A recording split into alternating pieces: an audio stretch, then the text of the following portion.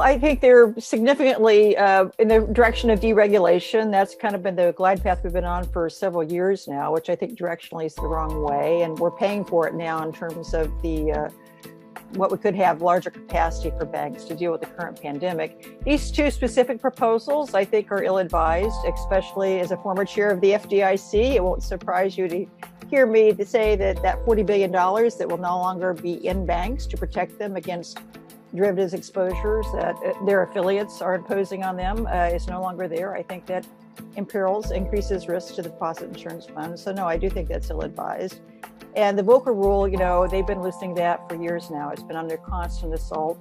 This, as I understand it, the rule change basically defers to banks to decide what's proprietary or not. We went down that road with risk-based capital because you remember we're basically letting banks decide how much capital they should have prior to the great financial crisis. So been there, done that in a different context. It's not a good idea. So I think very disappointing, but it is what it is. I'm getting used to it with the current. I respect all of them, but I think they are directionally so going the wrong way on all of this. There, without question, is a very pronounced seasonality into June trading in the S&P.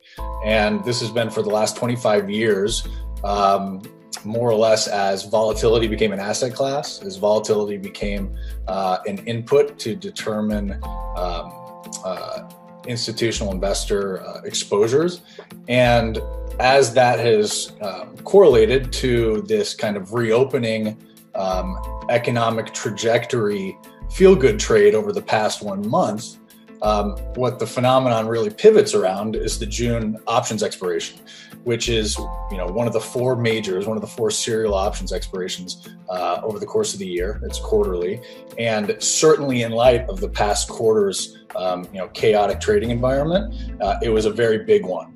And what you end up seeing then over this kind of past 25-year period, especially on a trade up into the June options expiration, is a really well-documented phenomenon where the week and actually the 2-week period thereafter, after the options expiration, which was for the VIX, it was last Wednesday. For ETF, index, and singles, it was last Friday, a trade down. And we're talking about over the last 27 years, 26 years, when the S&P has been up over 1 month into the options expiration. The following week thereafter, which is this week, the S&P is only up 12% of the time. And there are a number of inputs into that. I think you will continue to see kind of rolling W's, if you will, localized W's within the economy. I will note that some of the more serious case increases are in the emerging markets, such as Brazil, India, and Mexico. But I will also say that if you look at Sweden and Iran provide an interesting case study where they are clearly beginning to see a second wave of cases, but death rates are actually not increasing at the same level as the first wave. And I think that's in part because we've learned to isolate the vulnerable better, improve our reaction times, and have imposed better therapeutic measures. And so that is the a key point. Of another global lockdown, I think, is low, but it does challenge the notion of a V-shaped recovery. I think, Carl, that the COVID data remains the most important set of data points. When you get these worries about flare-up, as we've seen in the last 48 hours, the market is red.